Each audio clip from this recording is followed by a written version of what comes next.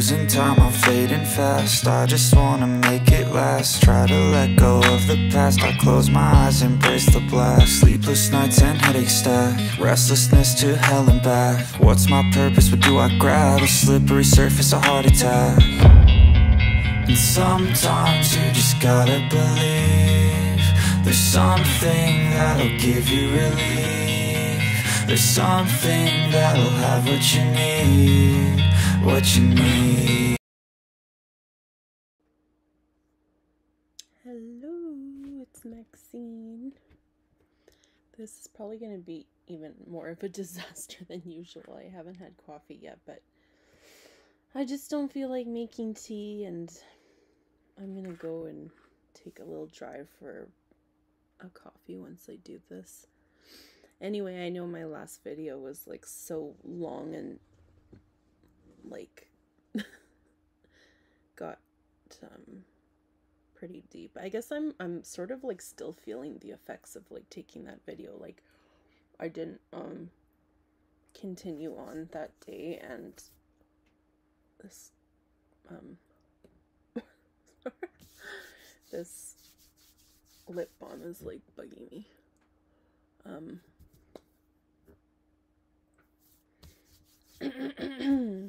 Yes, I'm a freaking weirdo. Anyway, I just feel the effects of that from the other day. Like I almost felt like I was like sort of in a daze yesterday for some reason. And I don't know what the term for that is, but I guess I was just thinking that it is a lot to overshare with strangers, and especially when I don't like have like a super big following yet of like no one consistently anyway. Like I'm getting most of my followers there from like a couple years of like uploading short videos only.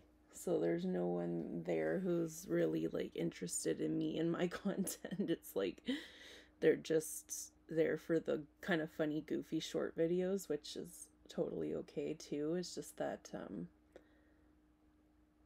it does feel a little strange to just share with not really having like, I mean, there's some friends of mine who are there and here.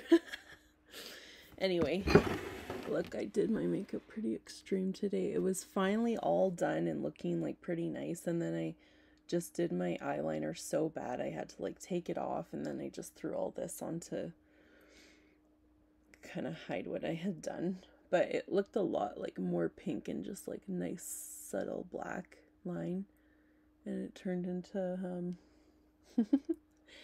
like a pop metal chick or something.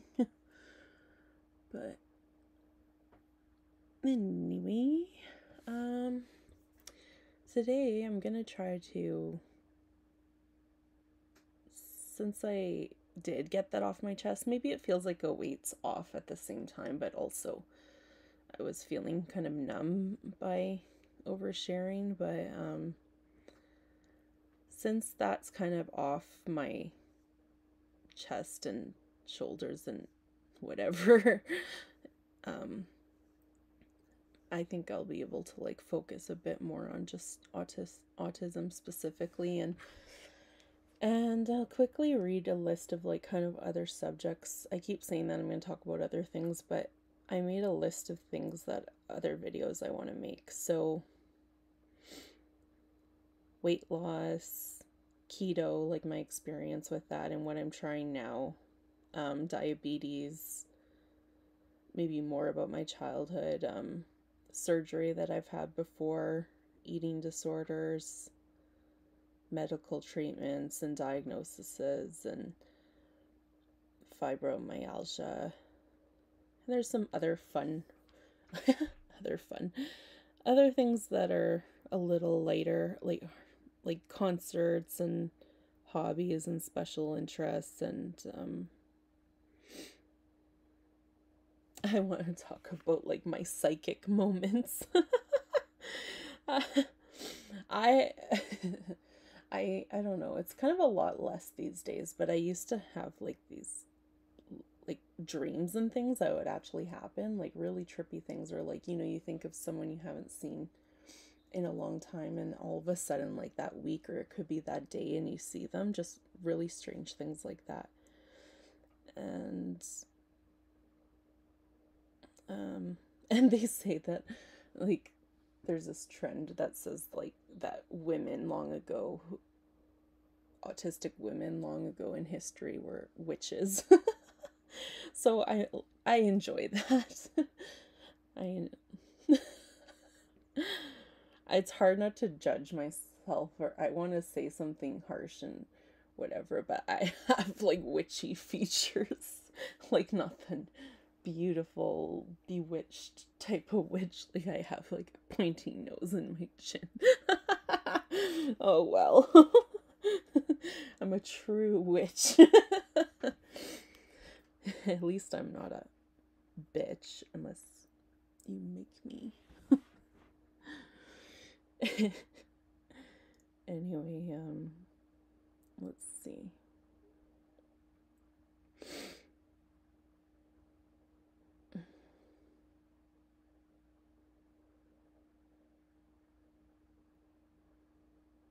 I was gonna maybe talk about my cats and dogs, and then biking and sports, like things that I did actually enjoy at a time or was like horrible at.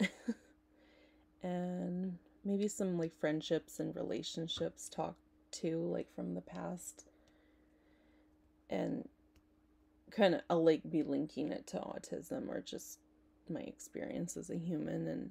And then I really thought maybe I should be adding online dating on there too, because I'll just say in brackets I put, there's guys on there ruining it for you good guys, and that's freaking true. Like I had a lot of guys who would, like in the beginning when I was on there, I just had, like, say for example, someone from my high school or something like messaged me and I had no interest in dating them. I would just like gently shut them down, and then this guy's like, oh, that's why you're single, you're like fat or something. It's like, you were just calling me sexy and like was trying to get me to come hang out with you, and I rejected you, and now you're throwing insults. And that was quite early on, but there were other guys that I just messaged repeatedly for freaking years, and it's like they wouldn't take no as an answer, and like then people would make fake accounts and message me horrible things, or like and then some people would message like in great detail about, see, here I go, I'm trying to do autism today, not this, but anyway, yeah, online dating can be pretty awful sometimes, and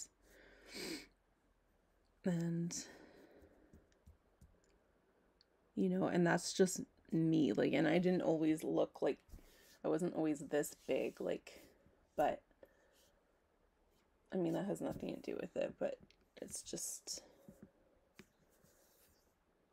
like, I don't know what I'm thinking about that, but it's just like, I think it's anxiety ridden. That's why I'm like stalling and like doing this with my hands. It's just,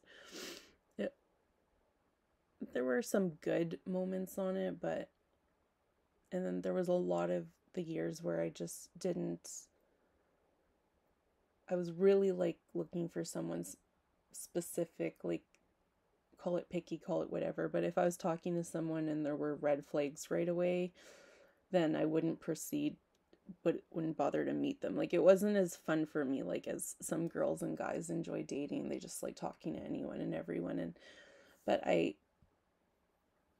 would, if things didn't seem like they would align in the future, like if we didn't have common interests or the same beliefs and things, I just thought there was like no point. So sometimes I'd spend a day talking to a guy, and then I'd kind of decide, oh yeah, I'm not really interested in meeting. And this guy, like, just, anyway, like, there are a couple guys like that who would just freak out if it's like they thought I owed them sex or something for talking to them for a day. Like, pretty horrible shit like that. And oops, I'm supposed to not be swearing. Oh, there was one more thing I wanted to say about that before I go on to autism. So, rejecting and... Oh, yeah, I have to save it for a different video because, like, I'll be able to... And at times, like, I would screenshot, like, certain weird messages, or if someone was really rude or whatever, to kind of, like, jog my memory of, like... Because some of the time they would do that. They'd say, like, you're this, you're that. And then 6 months later, they're, like, coming, trying to message again. And I had to, like, start screenshotting because it's, like, I wanted to remind myself, like, who was like that. And anyway, I just think for the average girl, online dating can be pretty scary, but even for us fat ugly girls or whatever too, it's not. There's a lot of nice guys on there too, and I'm sorry, but there's a lot of assholes on there ruining it for you. And I'm sure some girls can just kind of, like, move on from that and separate the two and just continue on dating and have fun. But when those things would happen, it would kind of just make me not want to put in the effort. And then I spent a lot more time on there just kind of... Oh, another thing I wanted to say, like, so red flags, for example, like, if I kind of asked the person if they like doing social things, like outside of the home, for example, and they would say, like, oh no, not really, I don't like big gatherings or something, like, that's completely fine. But I personally would just like to date someone who does like getting out of the house. Like, I know a lot of autistic people don't, or homebodies, or with anxiety and stuff, but I do like to at times get out, and in large gatherings, even, like, whether it be a concert, or I'm from Manitoba, so socials was a thing, and you know, like, movies and other things, and then so I kind of think, well, is this gonna work out? Like, he's admitting to not really, like, enjoying doing the things I want to be able to do with a partner, so I didn't. But then he backtracked to try to make me just... And it was like, okay, just be honest, you guys. Don't try to backtrack just so you get the chance to meet the girl. Like, it just kind of weirds me out. Like, don't... It kind of makes me think, what is the real goal then? Are you, like, actually looking for a partner? Are you just trying to hook up or something? But okay. Anyway, back to autism. That's all I really want. See, it's like 12 minutes in, and I'm... I just don't want to delete it because, say, for example, someone's watching this and they prefer me to stay on the subject of autism. Well, there might be at least 1 or 2 people out there who'd like me to talk about online dating or dating, and so then you know that's coming. And yeah. I shouldn't have started this video till I was on the post, because then that would have been easy to stay organized. Almost there, I'm sure of it.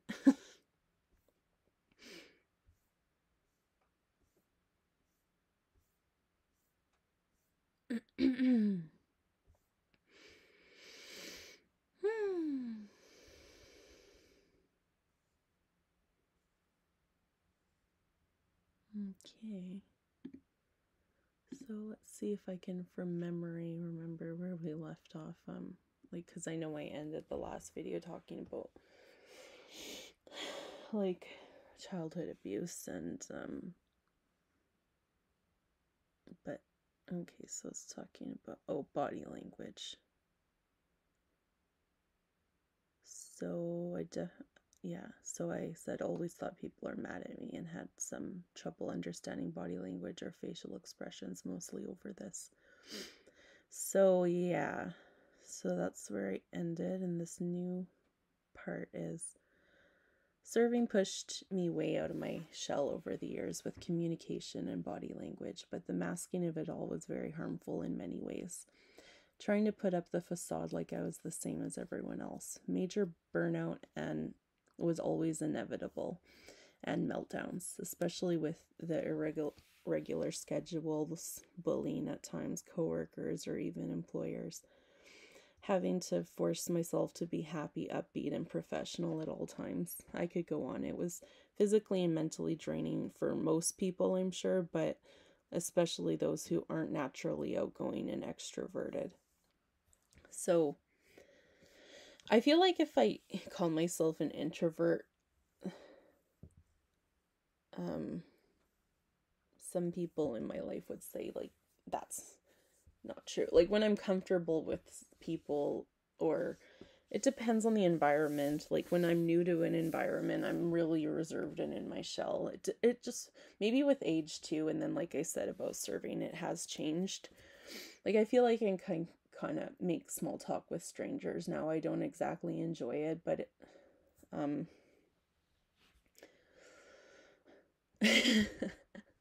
I don't like small talk, but like, I like talking to seniors and stuff. They always have like some tip to give her. They're just like usually pretty nice, but anyway, yeah, so I kind of try to see both sides. It's like, well, yes, for the average person who's not autistic, serving could be hard, but for those of us who, like, when I was a child, I was really introvert, and then once I was comfortable, I was more out of my shell and kind of would maybe even get carried away at times, like, not with my ADHD side to me, like not paying attention or getting off topic or like whatever, but like, I feel like naturally you can probably tell that I'm an introverted person. Like, I mean, my stutter and or stammer and whatever, like, that's another thing too. Like, I have that, but I don't even know exactly what it is. Like, I have a lot of things, and there's things I haven't even investigated, but I know I have, or like, no one ever talked to me about stuttering and stuff, but I don't know, maybe there's positives to that for some reason. No, actually, I probably could have benefited from seeing a speech therapist as a kid, but along with all the other things and the, yeah, like, speech therapist was definitely never going to be on the list of things I needed, so, or what I did need and not going to get, but, anyway, I used to ask a lot of questions as a child and was criticized for this repeatedly, to the point I stopped asking questions and in many ways stopped learning the way children should be allowed. So yes, I remember this numerous times as a kid where, you know, kids ask questions, and like, adults should be able to handle kids asking questions. Like, unless I know for a fact I wasn't asking the exact same question over and over and over again and getting an answer and still asking the same question. It wasn't like that, because I have known an autistic child who was like that. And that was kind of a cool experience, because I had a kid at my daycare who was autistic, and this was before I even had my diagnosis. So there were things I was observing it was like an older group of kids I never had before. I usually had like between probably like 4 or 5 and under to like age 1 or a little under. But I had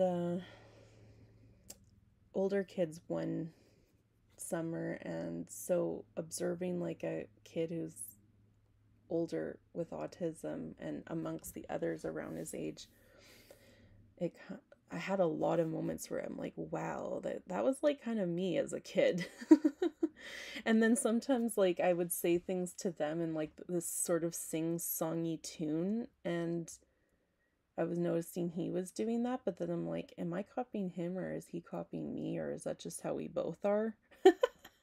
Like, I can't really explain it, but it's kind of funny. Like, there were other things that kind of got me thinking maybe autism was more my diagnosis than anything else, but that was definitely really got me investigating all of it. Like, maybe I wasn't exactly ready before.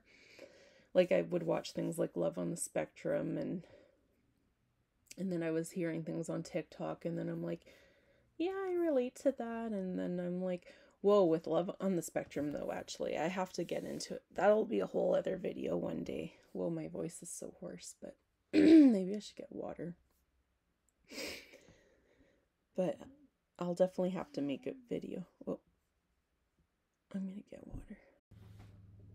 I have a bit of water, and I don't think my voice sounds much better, but it feels a little better. But I have to make a video about Love on the Spectrum someday, because that is kind of maybe where it all really got started, like even before TikTok. And I know a lot of people hate that people are self-diagnosing or whatever, but if it's not you, it's not your business. And knowing this stuff about ourselves is really helping us, and it's going to help future generations as well, and people with autistic children, and even like, because it's just a fact that the information wasn't there before, or they had different names before autism, and the treatment of disabled people was really horrible in the past. And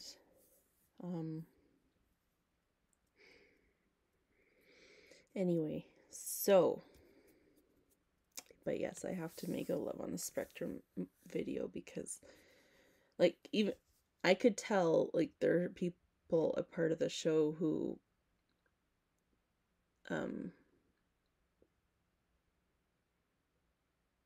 well, there's people who are obviously like savants on the show, like genius, where they like can remember things really well. Like,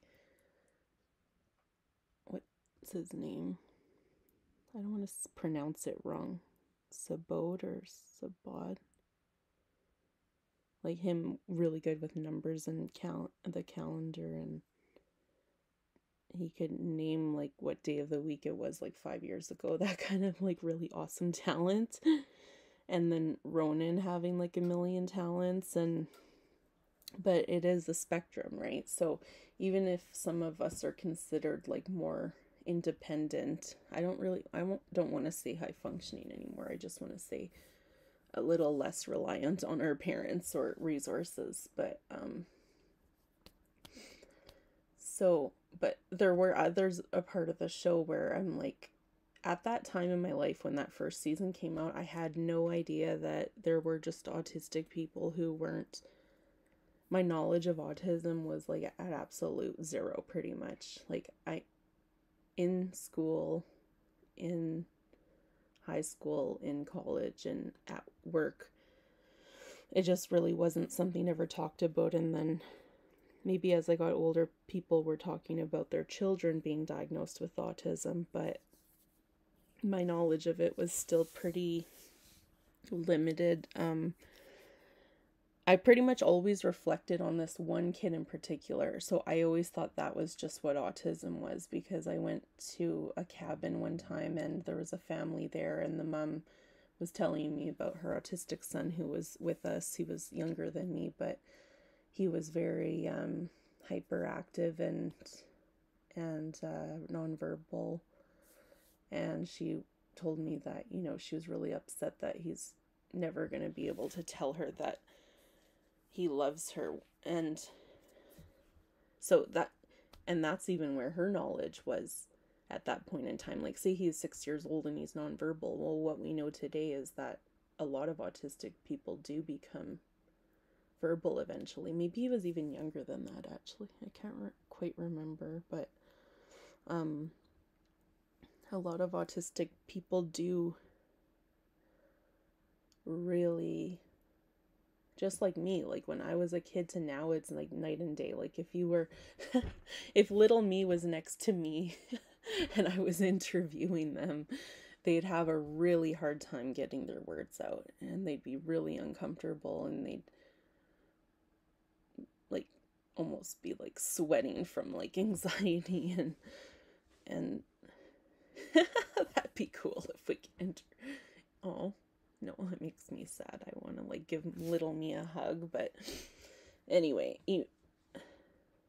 I've come a long way too, and then so to see that a lot of autistic people do come a long way, and then to see people part of the show who sounded kind of just like me or any other person, but they have struggles in their own way.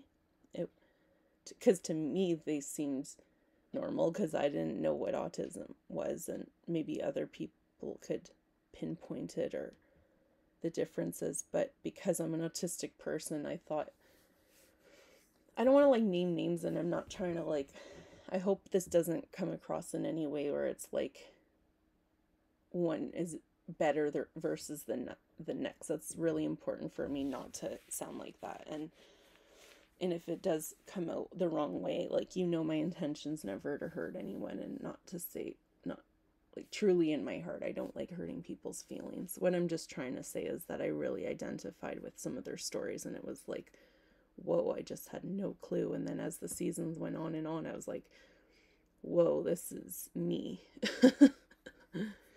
Between that and TikTok, I think yeah, anyway.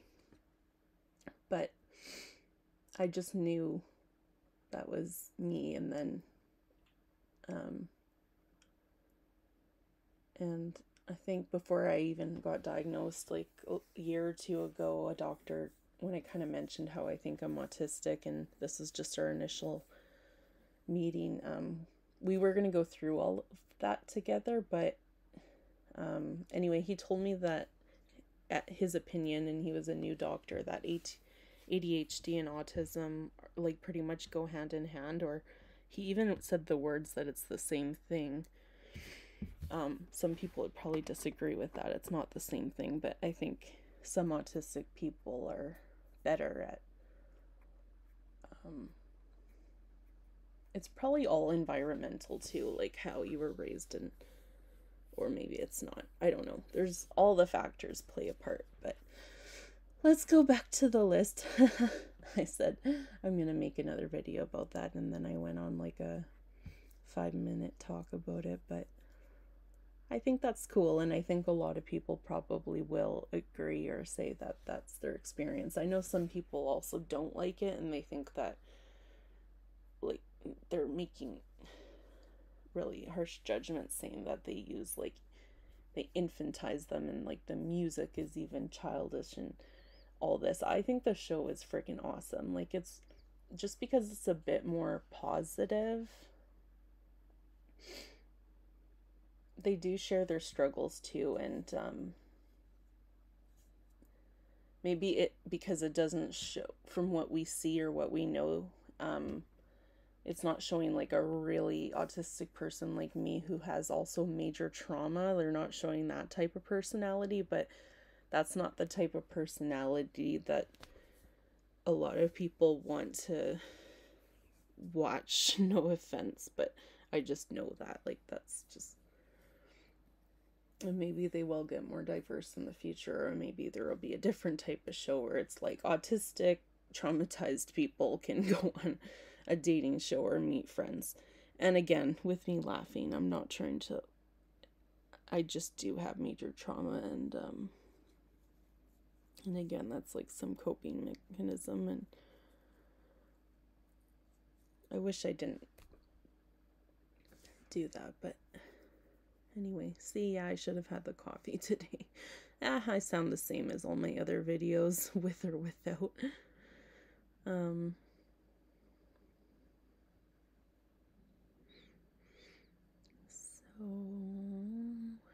serving. I think I'll have to save serving for another video too, like just about the whole process and working at different places and different treatment from different employers, and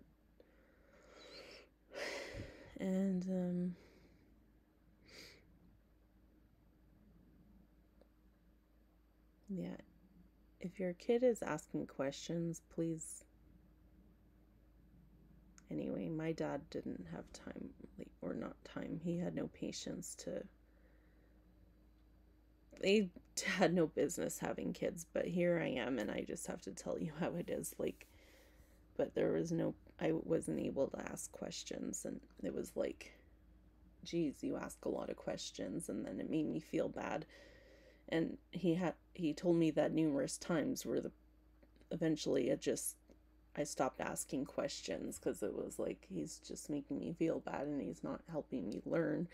And I think that carried over into school. Like, I wasn't being involved, and I think it carried into a lot of ways, actually, because I remember like being in the community club for before and after school or something, and or, you know, like eventually we did get like a PlayStation or something at home, and I always just was like observing, and I was never playing.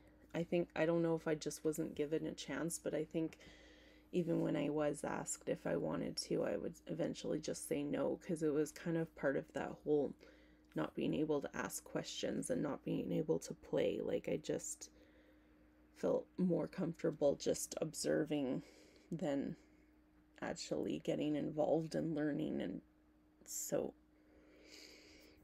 I had my own interest of just like coloring and stuff. I have like a little hair. Anyway,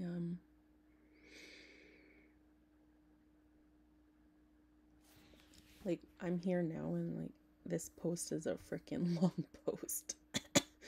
Even like with all the, I feel like I'm only like 50% of the way of reasons why I'm autistic. I'm only 50% of the way, and we're already video 4 now. This is being recorded for video 4. And the first 3 videos, even though they get off topic, but it's all in all like how many hours now?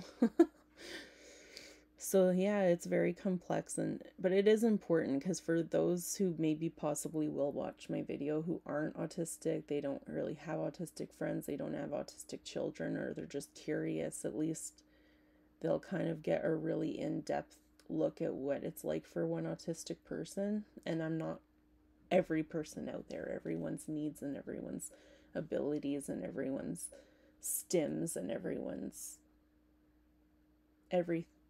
story is different, of course. So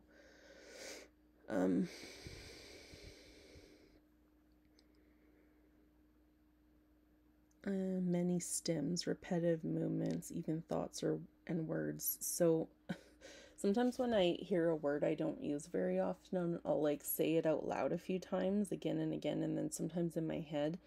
But sometimes things, or certain phrases, or even songs, do kind of get trapped in like a loop and on repeat. I think I saw a TikTok recently where there's an actual word for this, and I'm gonna stop saying I saw this, but I know that there is a actual term for these things that I do, but I wrote this before I learned about that. So, but yeah, repetitive movements,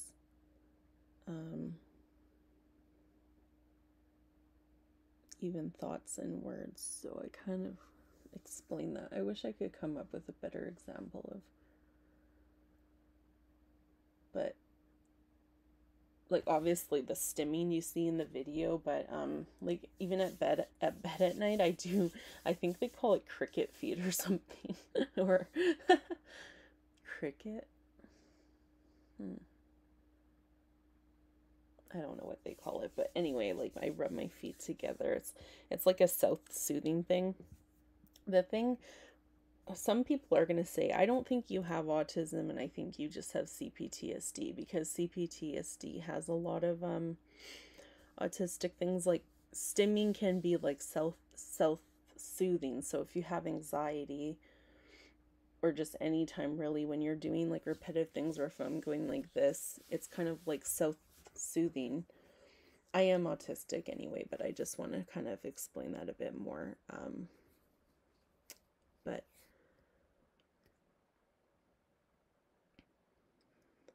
Many stems, thoughts, words.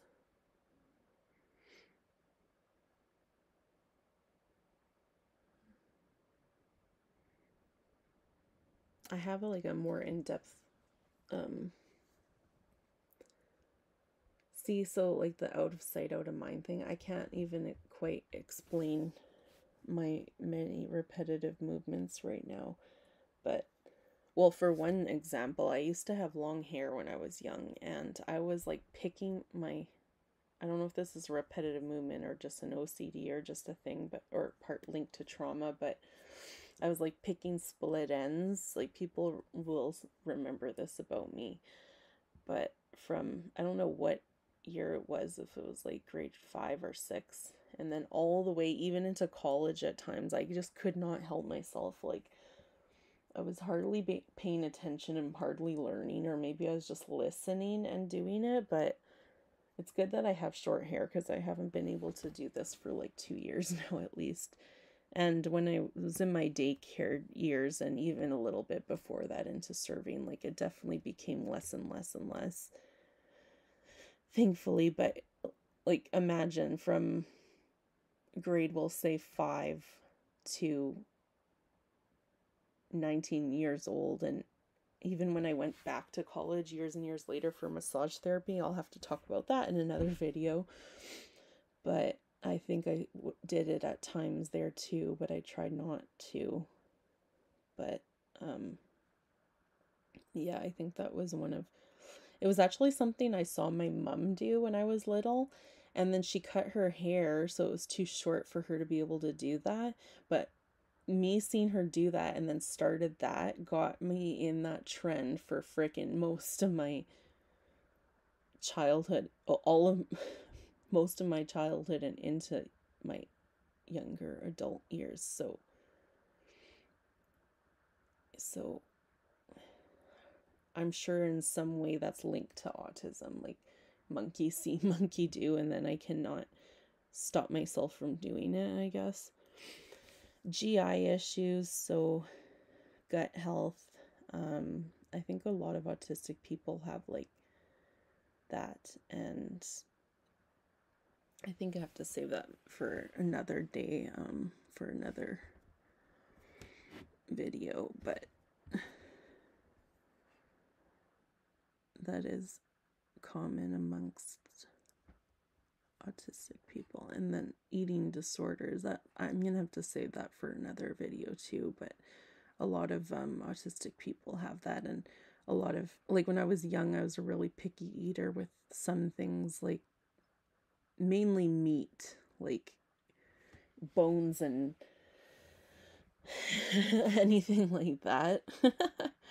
Ooh, makes me squirm even thinking about it. Like, yeah, so, well, because I've been like vegetarian, vegan, and pescatarian, and there was a little point in the last few years where I was eating meat again, but for the most of my life, like from all the way, like from 14, 15 years old to now being 34, like 20 years, holy crap.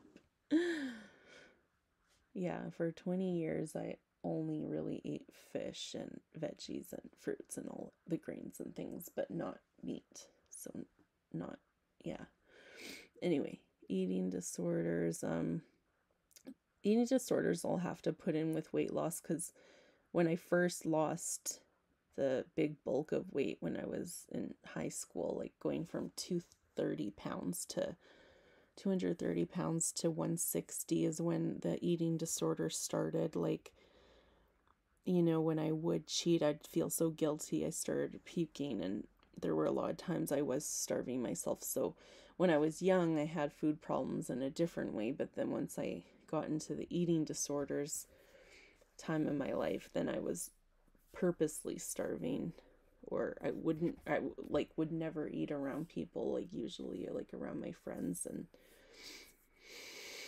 And I used to have like really strong beliefs about things, like whether like like a lot of rules that I would set for myself, like after a bar night when we were older enough, or older, like after a bar night I wouldn't have anything there at McDonald's if everyone was going. Like, I used to be really strict in a lot of ways. And I'm sure people can recall me enjoying that stuff sometimes, but there were a lot of... I used to have this rule for myself. I would never eat after the bar. And then I wish I had kept that rule, but anyway. Obvious social issues do much better in one-on-one conversation instead of groups. So, like, I have had a lot of friends in my life, thankfully, and like I said about sort of living at their homes in parts of my life, but I tend to, in groups, I always did worse. Or even in a group of 3, I always felt like the other 2 people were way more connected if they weren't autistic, especially now that I see it that way, and not being severely abused at home and stuff. But I definitely but I just did really, like, I did a lot better one-on-one. And it doesn't mean I wouldn't enjoy parties or I wouldn't enjoy a crowd. Sometimes I just didn't do well at all in that, or people weren't including me, or just being overstimulated by the noise and the talking and the music and the lights, or like, I really do like concerts, but I guess it's because it's like, if I'm going to a concert, I'm going to a band I really like, and maybe that band, their music really helped me when I was young. So going to concerts was like definitely an outlet, like even for stimming, like being able to like, but I have light sensitivity in other ways. Like, I used to get like headaches from like lights and sounds and smells and stuff when I was young. Not sounds, but anyway, let's see.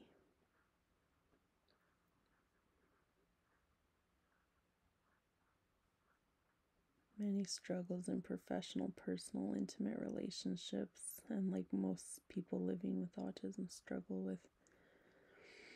Yeah, it's just the maintenance period, and then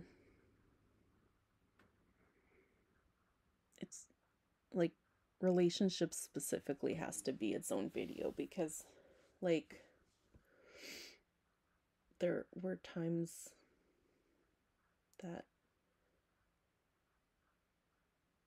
I don't know, there were a lot of times where I felt like I was the only one reaching out and making an effort, and I don't know why I was like holding on to these toxic relationships, like where the person's really even not that nice for you or to you, or is not making the effort, or not, or like making, like, I don't know why I was hanging on to these toxic relationships. And I think a lot of that has to do with my dad, probably. Like, if I grew up and that was the environment, and I don't know, but like these fucking leechy people latched onto me too, like these soul suckers, like people kind of enjoyed making me enjoyed making fun of me and putting me in this category. And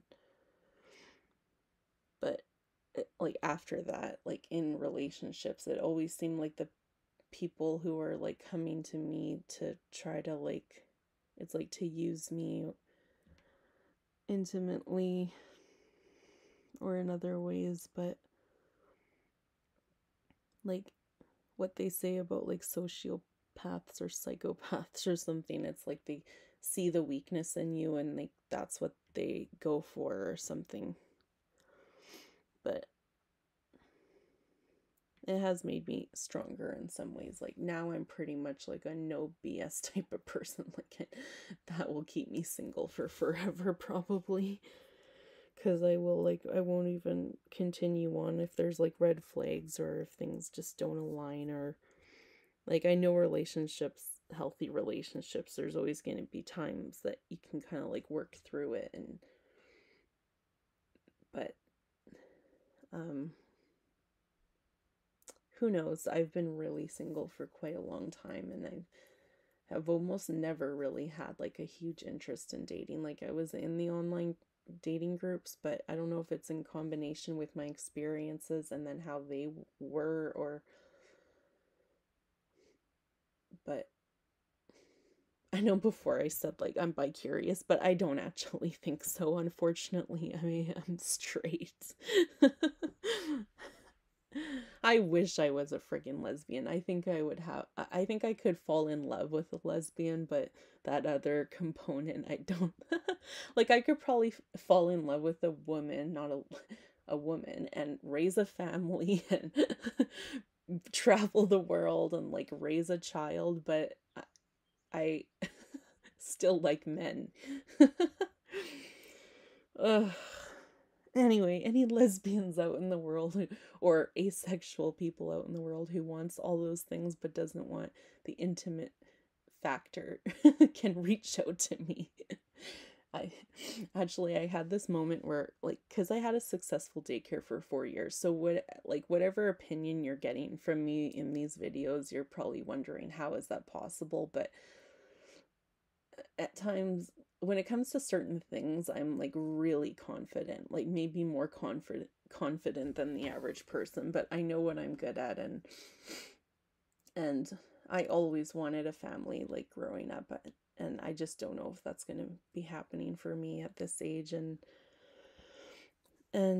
with my issues in actual intimate relationships. And my mom has said, like, I always just thought you'd probably end up having a kid regardless of if you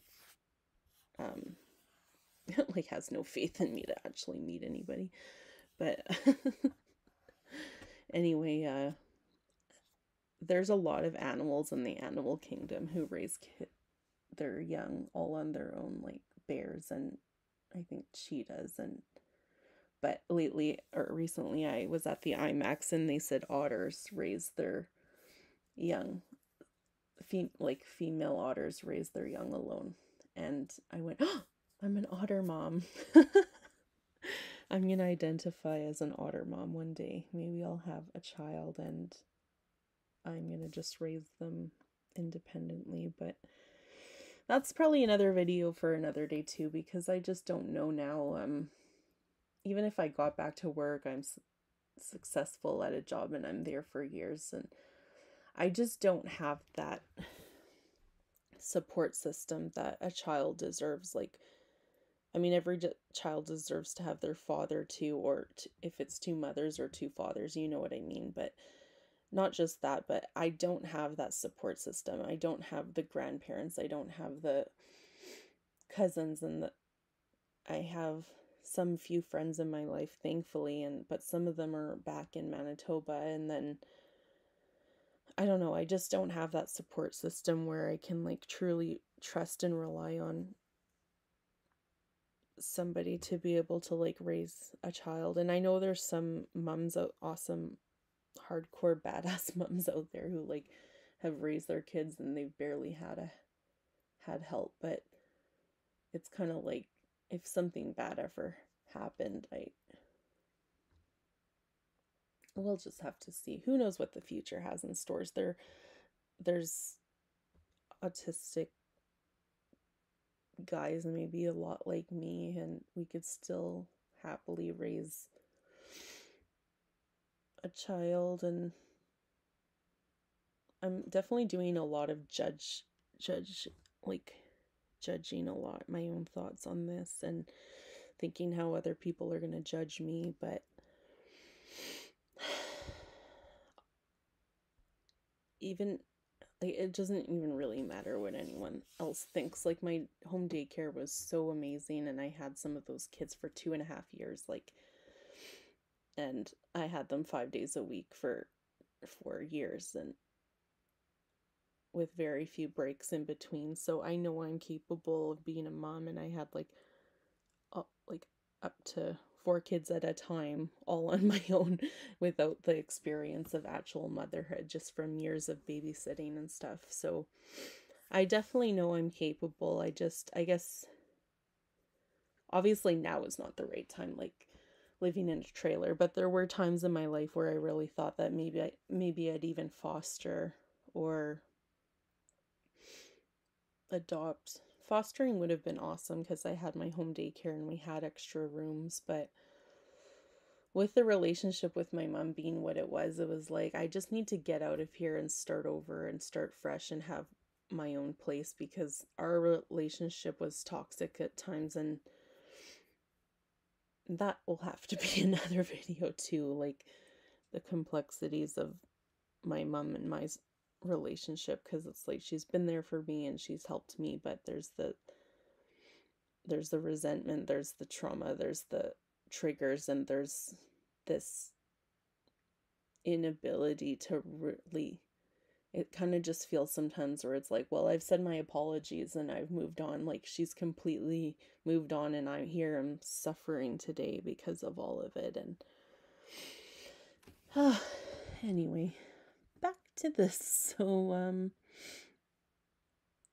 I had mentioned like about dyslexia, like that was overlooked, and it has to be a fact, because I'm telling you that I'm like writing words, putting one letter before the other quite often. Like, maybe I'll do it one day, I'll even test it with you. I'll like write what I see on the screen, and then I'll show you where the mistakes are if I can. Or every time I do that, where I put the letter before the first letter, I'll move on from the full word, and we'll see how many times, because that was something that happened a lot. But oddly enough, like when I got into school for massage therapy, I was pretty good at writing some of the words. Like, I can't come up with an example right now, but like when you break down the word and it has all of its meaning in a really long word, like I just remember doing really good on one of their spelling tests somehow. I kind of surprised myself on like really long words. But anyway, and a huge problem with math. And I mean, if I'm reading the numbers backwards and I'm struggling with math, I don't know what the problem is for having with, if it's still dyslexia or if it's called something else. I can't remember, but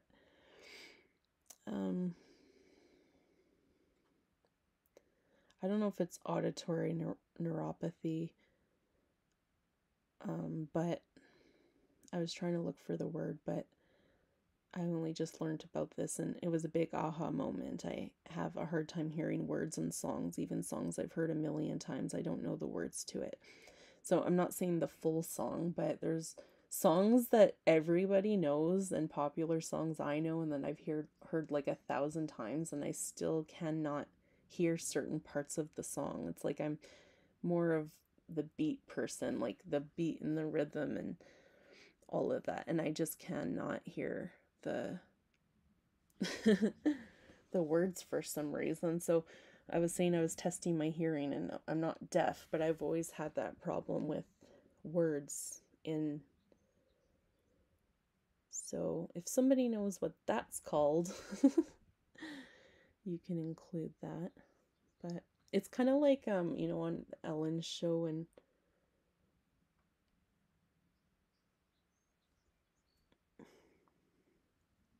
I didn't watch it that much. This is really sad, but I'm trying to remember what the other DJ was before Switch. Is his name Switch? Did he commit suicide recently? Like, that is the freaking saddest thing. Oh my god. Was his name Tony, the guy before? Anyway, they played this game with him where he would have to like sing the lyrics to it. It seems pretty kind of mean and humiliating, but I have that problem where it's like if someone made me sing some popular song that everyone knows the words to, I most likely wouldn't know. And it's not like, and even songs I do like I for one example, like I really love the band Alexis on Fire, and I felt like their music really helped me get through dark times when I was a teen, and going to their concerts was always so awesome. And I've actually like traveled far and wide to see them at times. Like the first time was I went to their show in Toronto, their farewell tour when they broke up, or called it quits. And anyway, but I can't the meaning of songs and the meaning of words, and then not being able to hear, I have to like really read the lyrics to understand. And I've kind of just never been that person where I obsess with the band and then I want to know all their birthdays and want to know all their intimate details, but I don't even really look up lyrics that much either. It's like kind of, I just enjoy the vibe of the song where I can somewhat understand the meaning. But I, even though I'm such a fan, and I will admit here and now that I do not know every word to every song, because it's just one of my struggles. But anyway,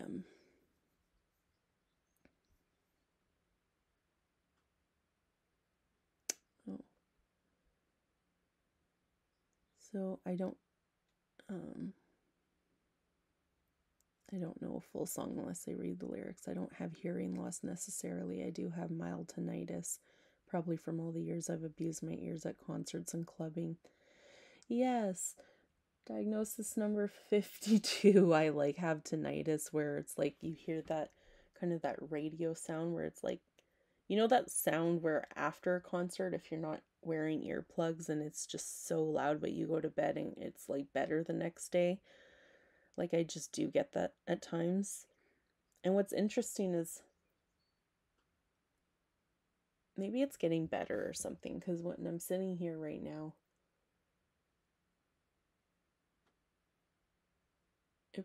I can hear like birds chirping outside and stuff, but sometimes it's really bad and sometimes it's not so bad. But sometimes it almost comes on like a switch, like it comes on and it sounds like a radio or a signal. I don't know how to describe it, but I just said probably from all the years I've abused my ears at concerts and clubbing, so that's true too. I probably did add abuse to what I already had, or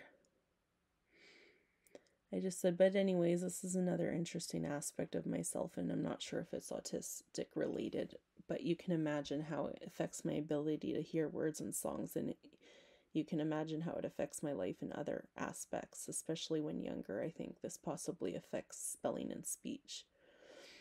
So yeah, if you're having trouble being able to like understand, it's not understand the meaning, it's just understanding the words. Maybe from there I'd be able to come up with the meaning. I tend to come up with my own meaning for a lot, or like if there's a quote, I always see alternative meanings, and a lot of people, it seems, or like neurotypical people, know just the traditional meaning of it.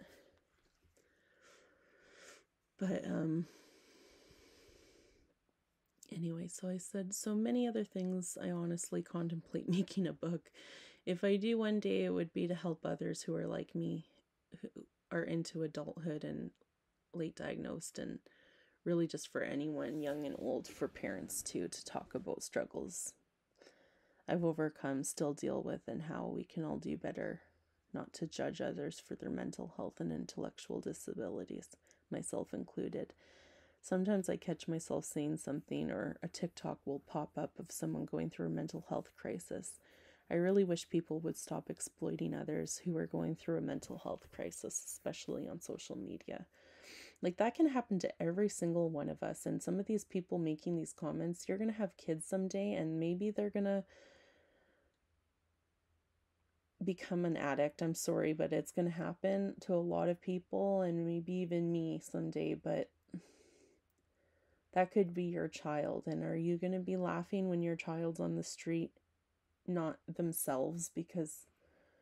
And sometimes it's not even drug or alcohol related. Sometimes this just comes on for other reasons. And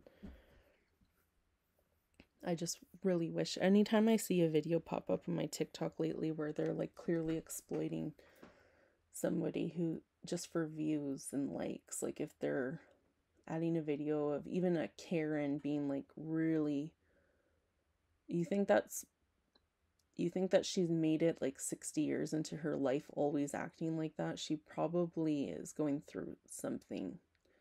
I'm always trying to put myself in their shoes. Like, they could be in a real crisis and it's not who they are. Like, we need to just remind ourselves that what you see, it could be any of us anytime. Like, sometimes you have a stroke or sometimes you have a seizure and it can completely change who you are. Or, so it can happen to any one of us, and we shouldn't be exploiting for likes and freaking comments and views. I guess in some places you get money depending on how much views and whatever you get. So I guess if the almighty dollar is linked to it, then that's the reason. But I just find that really sad. And holy shit, we're 40 minutes in. I think I'm going to be able to get through this list today, though. So,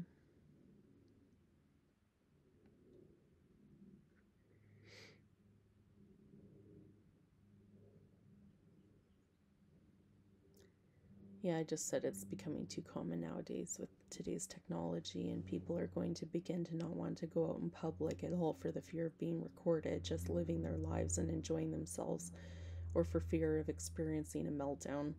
Like, I'm a big girl and I'm fat and I'm overweight, I'm obese, whatever, but there's a lot more times lately where I feel like I'm being recorded or something, like, and that's not a paranoid thing. It's like the camera's facing at me, and like where I'm living now, like I was saying before, like, being overweight this bad is not very common. And I've been at the mall before and it's like, I swear, like, I'm hearing people judge me. Like, I don't want to say what I've heard, but it's like, one day I'm just gonna freaking, like, call them out and say, what was that? Or something, because I don't know. I'm trying not to be confrontational, and I haven't ever been, and I maybe do have it wrong sometimes, but it's becoming really a lot more common. Like, I don't remember. I mean, I wasn't always this big either, but I just don't remember that happening to me a lot when I lived in Winnipeg. Zena, what are you doing? You got a sore foot? She keeps licking her foot. Oh, hi. She's so cute.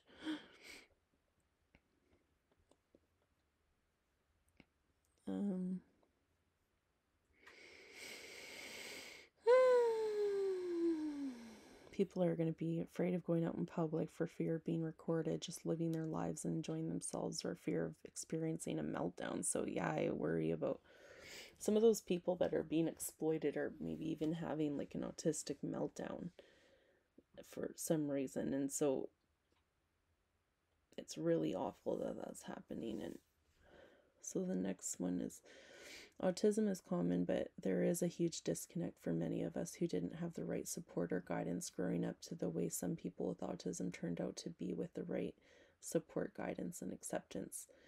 I truly believe that, and I'm not saying that every person who didn't grow up in like a positive, good household doesn't have their struggles. Like, that's definitely not what I mean. I just think that I can almost really like see it like a painting that, or even what they say, if they say they have a good relationship with their family and they reference their parents a lot, and you can kind of just see it in their, it doesn't mean they don't struggle, but they have this positive or a lot clearer of a thinking process or something.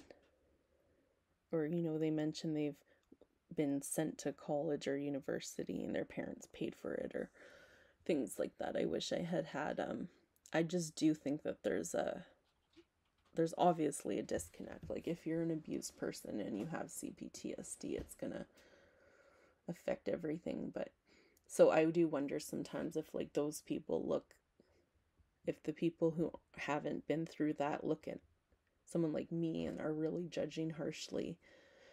But believe me, I wouldn't want to be. It's hard enough being autistic. Like, when you add cptsd to the list, like, I wish I could be happy and normal like everyone else. Like, even if I was just a really happy autistic person, I'd much rather take that over a crippling anxiety, like depressed person. I mean, that's a given. It's just that I hope people can also understand some of us a bit better. And here's Ninja.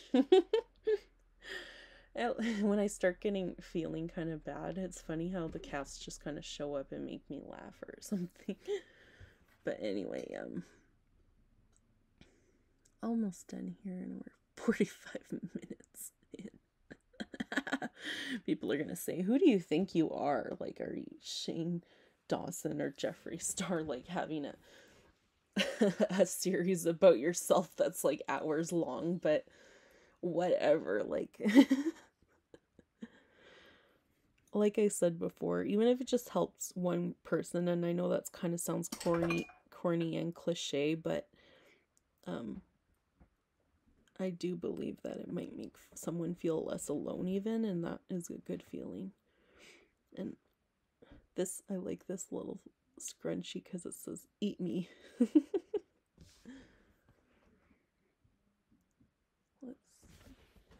me over here. Ninja, watch your head.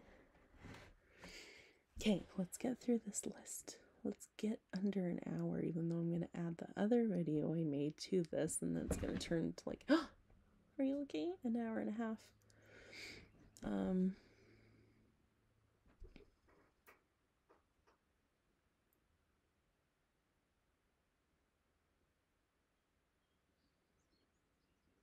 Sometimes when I'm like, oh, I want to do this fast, then my brain's like, it's hard to find where I was left off, and my brain's not reading just from front to front. Like if I start at the beginning of each sentence, that's probably a good way to go, but my brain's going all over the letters to look for familiarity or something. But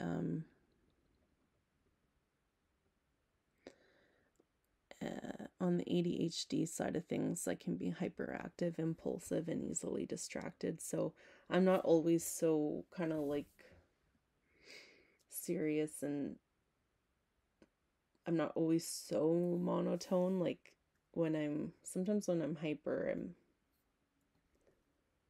I don't know, but it's not like bipolar where it goes like a week here and then I crash and then I'm depressed for a week, or however they say that works, I forget. But it's more like in a moment type of thing. Like how I'm talking to you right now is probably not the same way that I'm talking to like my friend when I see her. I'm probably more upbeat and excited to hang out, and then whatever we're doing, I can be like easily amused and wowed by all the beauty of the world and things. But what I meant before, where I kind of like do see the good in things, and sometimes I'm like a lot more amused and happy and get like feel good about things that are just a lot like, I don't know how to say it. It's just like the little things spark a lot of joy is what I'm trying to say. Like whether it be a tree or a flower or a rock or a butterfly I see, or the sun starts to shine, like it kind of puts me in this mood. But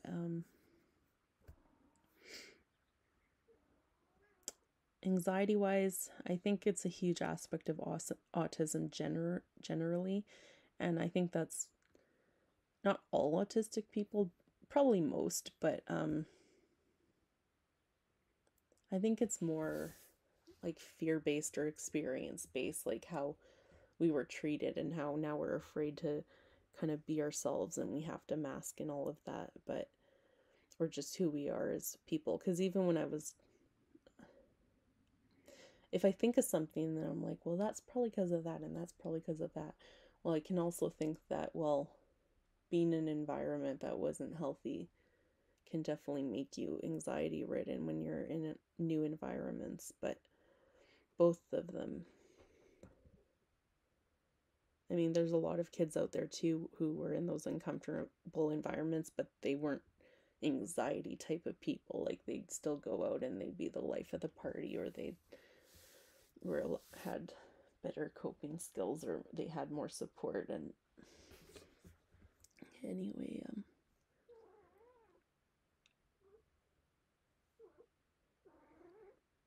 impulsive easily. What, Niche? You want to come join? And I said, and depression, I think, was mostly due to not having the knowledge, understanding about myself, or the respect and understanding of others throughout my life. I understand that well. If they didn't know exactly that I was autistic, how can you blame them? But the ugly truth is, I think most people did see differences in me than neurotypical people, and used my weaknesses as comedic relief and bullying and manipulation. And this happens to many. So I'm just trying to say that depression has definitely been a lot less since knowing these things about myself, first reaching out for support, and while not being at work right now definitely helps, because the second I get back into some environment, and I don't know what it is yet, it's like all these things are going to come back, and I'm just going to have to learn to try to apply my new coping skills to it, or I don't know what, but I'm just hoping. I mean, it's hard. People say, don't think so negative. Well, I'm 34 years old, and I've had quite a lot of different awesome and not so awesome experiences in my life, and I just know, and everyone knows, there's always someone at work who's like the putting people down, or sometimes it's a collective group. Like if I'm the weakest link, then they're going to be making fun of me, and that just does happen a lot. But anyway, depression has also been a lot less since my abuser died too. And I know that sounds really cruel, but when your abuser dies, it's like finally like a relief, like they're not coming back. And I have had dreams where it's like they're not actually dead and they're going to come back, and my cat's getting really hyper. I've had dreams where they come back and they take all of this away from me, and they didn't actually die, and it's really stressful because it just feels so real for some reason. So it's definitely probably PTSD related, but anyway, the dreams have been a lot less lately, so that's good. But anyways, I said if I had gotten help earlier in life, things probably would have turned out a lot differently for me, but I guess everything happens for a reason, so better late than never. like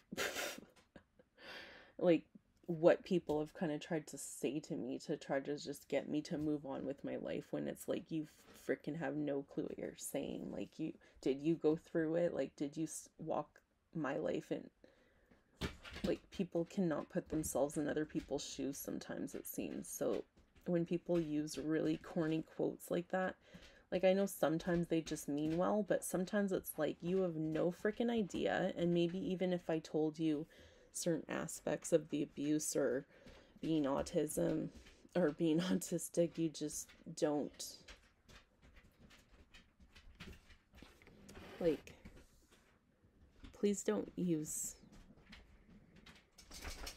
quotes like that. Like, if somebody's expressing to you that something is really hard and difficult, like, please just be there to listen, and don't. I'm definitely learning more and more to, like, I'll say a lot less when someone tells me something like that, and definitely not try to, like, relate to them as much, like, with a personal story. Like, I used to do that a lot, like I said in the previous video. But,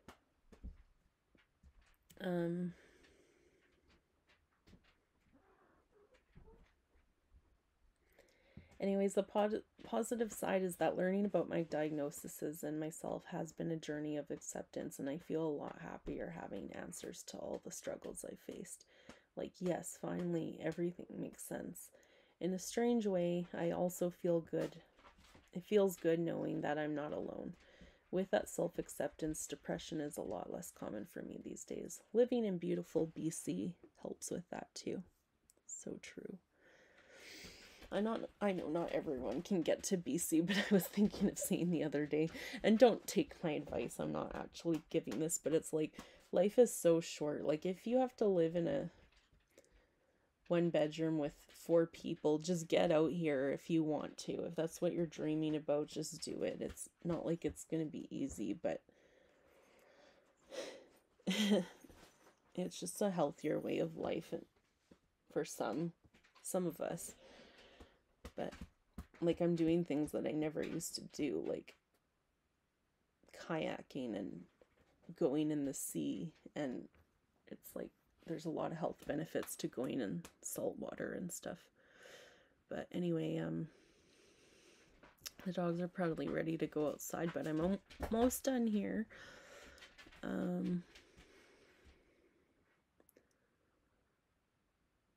I just this took a lot, because a lot of this I haven't shared with a single soul, and a lot of it was, hi Baba. Baba hasn't been here. Hi. He hasn't been in the camera yet. Baba, I'm almost done. This took a lot, because a lot of this I haven't shared a single soul, and a lot of it was I was ashamed of or embarrassed. But the only way to help change the world and make life better for other neurodivergent people is to be open and honest and discuss these things. So, oh, it's their dinner time, that's why. You guys hungry? Everyone's hungry. Yes, time for dinner?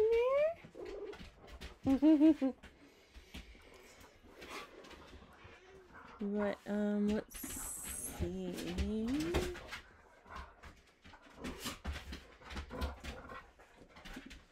Yeah, so that's done. There's a couple other Facebook posts that I'm gonna do, but not today. But just an example.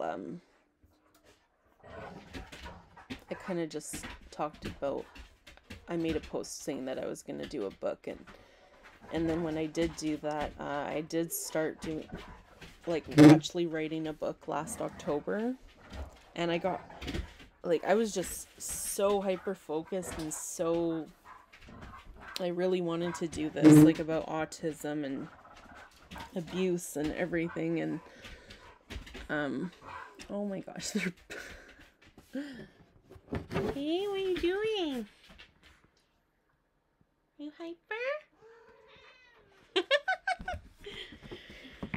Anyway, I guess I'll kind of get into this post about, I was going to make this book, and then I thought, I guess I got to this point where I'm like, maybe if I just do this on YouTube, like, it's definitely gonna, I may still do the book, but doing YouTube, like, in some way might reach more people, because nowadays a lot of people like me are struggling financially, and like, can we even afford to buy a book? No. So here's some, even though the delivery of me writing is a lot different than me talking, this is why I kind of do want to do it one day, but we'll see.